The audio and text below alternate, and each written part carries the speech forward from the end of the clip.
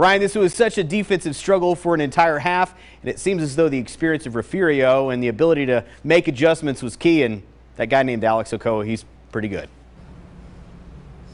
Yeah, Paul, after talking to the players and Coach Pittman after the game, he said that it really does seem like experience played a big factor in this one. Post having not been on the stage, Refugio, this is basically a second home for them. One of the main issues early, they got up 7-0, Post did.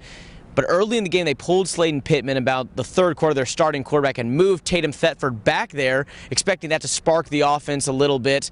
But it just did not. After that 7-0 lead, Refugio would score 28 unanswered, push them out the rest of the way to get that state championship and give Post their first blemish on the season. But something important to note and see after the game was the disappointment on the Post fans and the team's faces.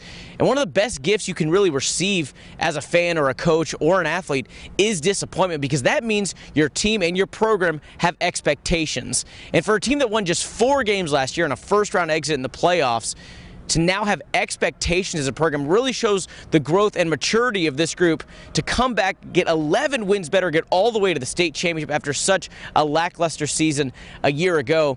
And keep in mind, this team is filled with sophomores and juniors that will be back with the Post Antelopes next season, losing a few seniors like Tatum Thetford, but still plenty of guys that will now have experience so that when they run the season next year, they can hopefully, for their sake, go undefeated again, get back to Jerry's World.